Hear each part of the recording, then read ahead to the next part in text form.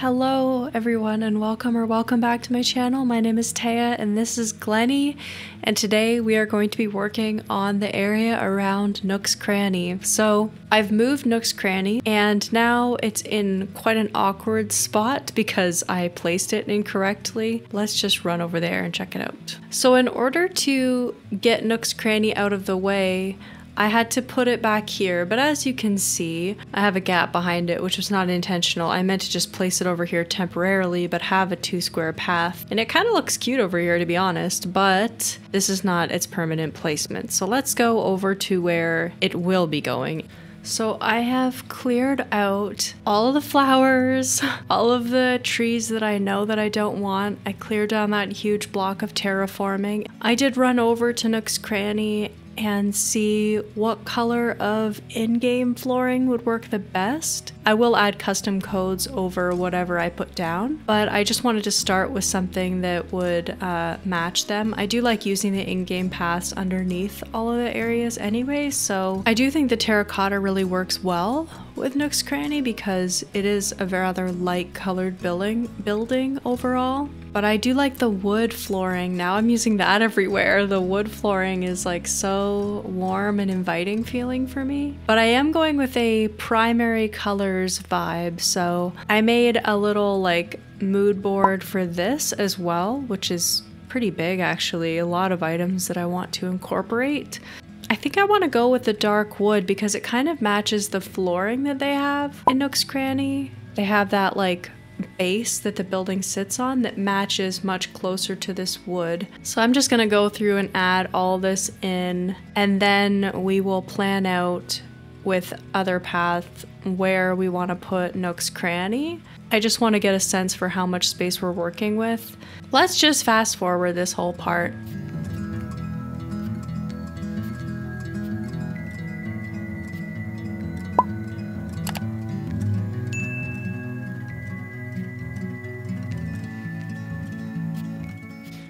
Okay, so I'm not sure how far back I want to put Nook's Cranny, but I want to be able to put, I know I just took down a lot of terraforming from behind here, but I actually want to be able to put some terraforming back.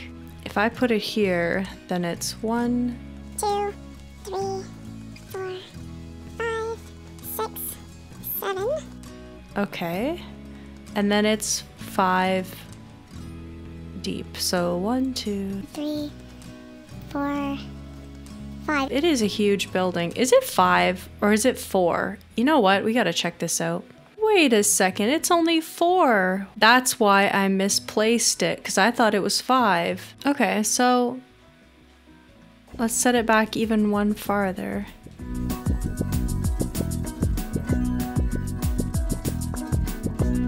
Maybe I'll place it over 1 square this way, because this has, oh, that's why I did it, because I had 3 squares on this side and 3 squares on this side. That's why I did it in that. But then I lose this tree and I can't extend the cliff because I've got that tree down there, which adds a lot to the little walkway area, which I'm totally going to change, but I have to move it over 1 square this way because I don't want to lose that tree.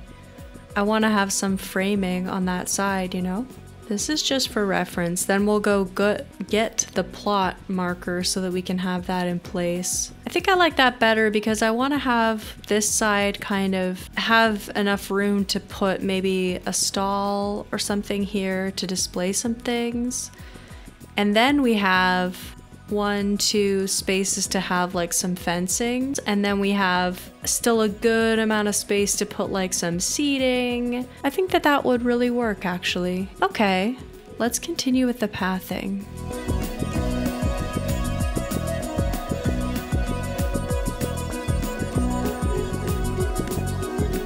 All right, and I still have enough room to keep my little path. So, okay, let's just actually, before we get the plot, let's just try to do some terraforming before, because I do want to fit a tree up behind Nook's Cranny, even if it's just like a small little patch of terraforming. This area is in my flyover, so even if I have to do a cliff tree, actually, maybe that's okay. This tree is gonna have to go. Yoink.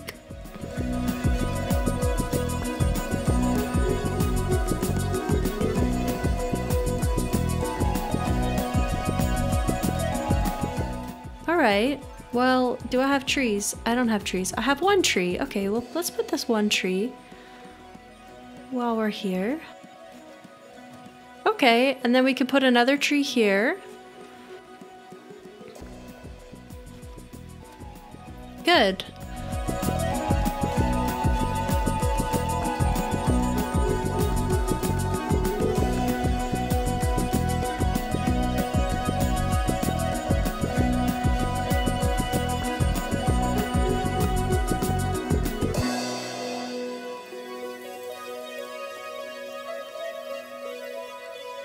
Perfect.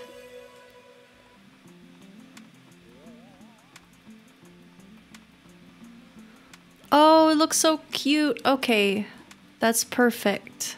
Awesome. So now we have so much space. I love it. I think I'm gonna run the rest of this as a regular speed build and leave you to voiceover Taya so that I don't have to narrate, because this video could get very long if I try to narrate my entire process. And I will see you at the end to recap what I did with my very own face to talk to you. Okay, bye. Hello, this is voiceover Taya, and I'm just gonna walk you through the build. So I'm deciding what fencing I want to use. I pretty much already knew, so that's the combo that I went with at the front there. Some hedges with the iron fence. I really like the iron fence, but I always love layering it with the hedge because it just gives that dimension, and I like it that way. So I add an apple tree here because all of the colors for this build are very primary colors. As you saw, I added a sapling down at the bottom, a little cedar sapling. That was not a good choice because, as you saw, I put it on the edge, and I don't know how I thought that would work out to have a tree on the edge, but it doesn't, and I end up having to expand the cliff where it's jutting in a little bit on that side, but that's way later. Don't have to worry about that now. I'm just dealing with the hedges and placement of some of the trees and flowers, even though some of them might end up moving eventually. I'm using hyacinth for this build. I'm using the red, yellow, and blue, of course. So primary colors through and through. And I feel like the hyacinth is not a super bright, potent color either. It's kind of softer, so a lot of the items that I'm using are quite bright colored, so I just thought, you know what, let's do the hyacinth. Also, because I just happen to have a large abundance of blue hyacinth, and hyacinth is my native flower, so I was able to buy it in Nook's Cranny without trouble. And I use quite a few of the Mario items. I use them more on that cliff above Nook's Cranny because they're more like background elements for me. They're quite large, a lot of the Mario items, and they are quite distinctive, so when you put them all beside each other, it makes it look like you're trying to go for a whole Mario aesthetic, and that's not quite what I wanted to do with this build. So they are more in the background, which I think is super fun. Like I said earlier, this area is in my flyover, which I think is really cool, so I'm excited to see the flower. I haven't seen it yet, but I'm looking forward to being able to have some cute Mario items in my flyover. I think that'd be really fun. And the festival items as well. I've been getting a little more comfortable at using these bright colored elements, and I highly suggest it. If you're a little bit afraid of color, just dive in.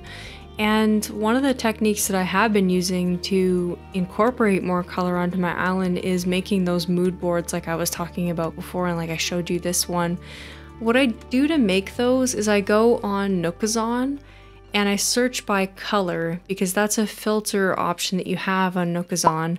And if you filter by color, then you'll see items of that color pattern show up, and you can filter them more, like furniture items that are in that color, clothing items that are in that color, and you can see a variety of items in that color that you might not have thought about. So I searched against blue, yellow, and red, of course, the primary colors, just to find more items. And a lot of them were the Mario items. And I kind of knew that I wanted to use some of the Mario items, but the Festival stuff I didn't think of. But then when I was searching on blue, I saw them come up and I was like, I have the blue. So that worked out really well. And then as I was looking through my inventory too, because when you're looking through your inventory, which is my favorite way personally to view items that I have in my storage, because they'll actually show visually and you can say, oh, I didn't realize that I had the blue customization of that, and you can go through that way. That being said, primary colors is not an advanced color scheme by any means. It is one of my favorites though. It just has that really nostalgic kid feel to me that I enjoy so much. So yeah, primary colors is definitely fun. And also it just feels very like Timmy and Tommy. Like it feels like cute, an area that they would like. And I only really realized that after I finished, but it was the colors of Nook's Cranny itself that inspired me to do the primary colors theme for this. So the colors itself, because they have yellow and red and blue, the whole roof is blue. So I went more blue. I tried to focus the most on blue, but incorporating that red and putting some yellow punches in as well just to brighten it up. So I used the pansy tables, and I thought that I was going to use like the flower DIYs. I kind of wanted to go with my fruit furniture thing and use the flower DIYs, but the flower DIYs are so different from each other. Maybe in the future I'll do that, but it was a little bit hard to plan a cohesive area with those flower items because there's like a bed and the lily record, and none of it really, to me, matches. So I decided to abandon that and just use the pansy tables because they have that primary color scheme, which is fantastic. I love it.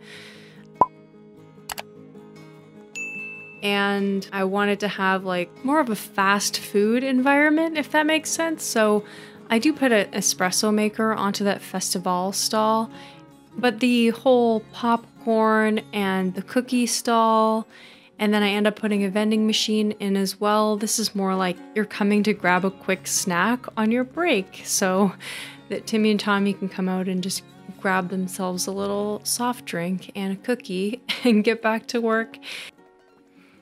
And this blanket code, how adorable is that? I found it on Twitter, and this creator is super talented. They've created quite a lot of like Kidcore items. I did use this blanket in a couple of other areas on my island already, and I absolutely love it.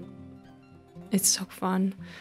And I'm using the daisy path here, which is, if you just search daisy path, it comes up. It's like one of the first pages, but I'll also link all of the creator codes down below. I'll also try to link to everybody's Twitter accounts because I find that that's nice. I always like to see people on Twitter because that's where they're going to be updating if they've added something new, and then you can be the first ones to use their cool new designs. So I love to follow people on Twitter as well. And I'm moving this seating area over one more space because I don't want it to be blocking the door too much. I want to have a clear path straight to the front entrance, and I also didn't want it to feel so far away from the other seating areas. And it's looking super cute already. I moved this construction sign around quite a bit, but I end up putting it down closer to the entranceway where I just dropped that coin actually.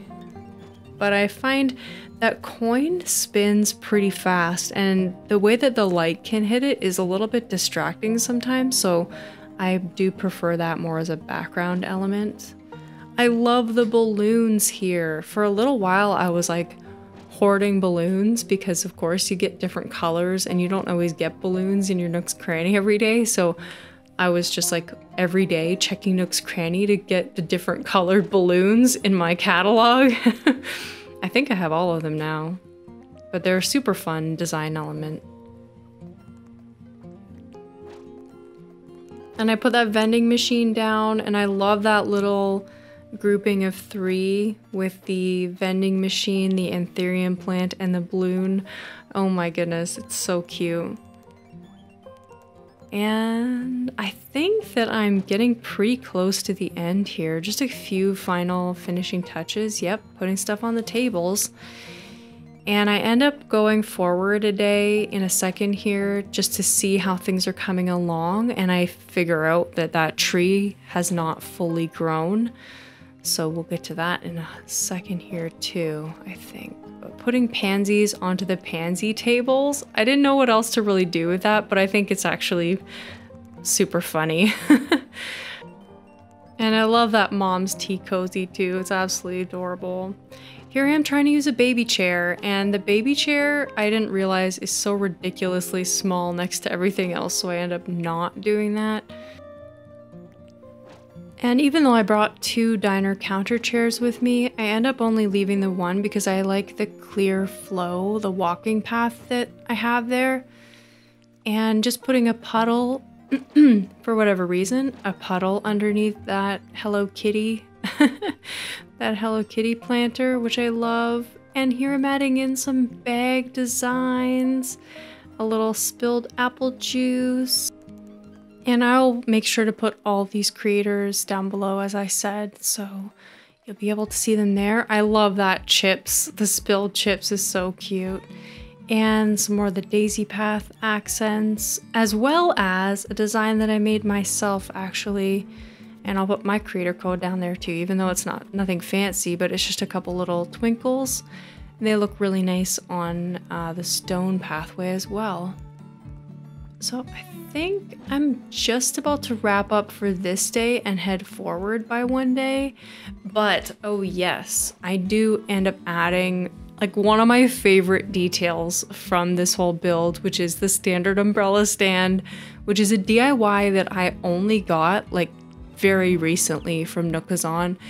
I'm so happy with it. I've been throwing them literally everywhere on my island. So there I go, I jumped forward a little bit and I'm adding some stuff that I ordered. So I ordered the red espresso maker and then also this blue folding chair, which I think is so adorable. So I would like to add a red folding chair as well. I just don't have that item cataloged. So when I do, I will add it in there probably. And I end up just making some modifications here because the tree was creating a bit of a pinch spot with that street lamp. So I just move around with flowers and I missed the tree there, but it's not the end of the world, that's fine. Speaking of misplaced trees, however, I come over to this side and realize that my sapling is still a sapling because I placed it on the edge of the cliff. So I have to start up the Island Designer app, which I did not want to do, but I did, and I ripped apart my entire, as you can see, my entire canal area. I destroyed it. I will be rebuilding it. I've already started rebuilding it off camera. It's looking super cute, so I can't wait to show you guys very soon what that's looking like. But I do end up changing that entirely, so it wasn't the end of the world to have to slightly modify the area for that canal street below. So just finishing up with some pathway, and then I will see you guys on the other side of the B-roll.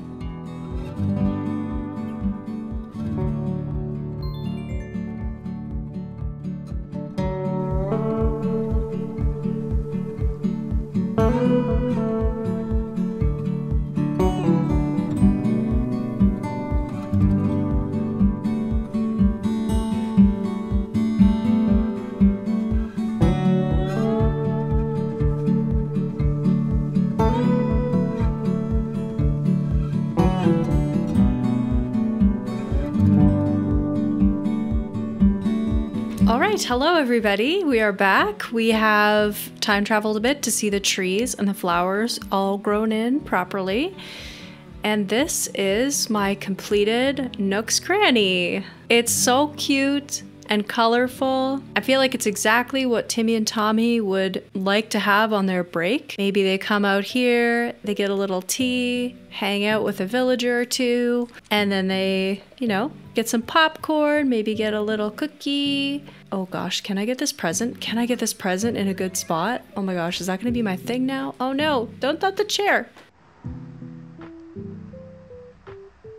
That'll do. That's adorable. Okay, that worked out. Yeah, so we've got some more of a childlike aesthetic. I won't say that it's Kidcore because I don't consider this Kidcore, but please let me know. Do you think this is Kidcore? But I just think it's cute, so cute core. Let's go with that. I put a vending machine here, and as you could see, I can still access the drop-off box here, so that's really cool. I was a little bit worried after I put this balloon in front. I built it out this area without Nook's Cranny actually there, so I can still access and read this signboard and access the drop-off box with stuff in front, which is, I really like it. It kind of pulls Nook's Cranny forward, like out into the surrounding area. That's pretty much all there is to it. I thought you'd be able to see more of what is above here from the ground, but you can't. But it still adds a nice layer when you're walking through this little pathway. You still get a little glimpse of all the things that are up there. And you still see a little bit of that utility pole, which I like, makes it feel a little bit more urban. So I think it turned out great, really happy with it. Let me know what you think, and I will see you in the next one. Bye!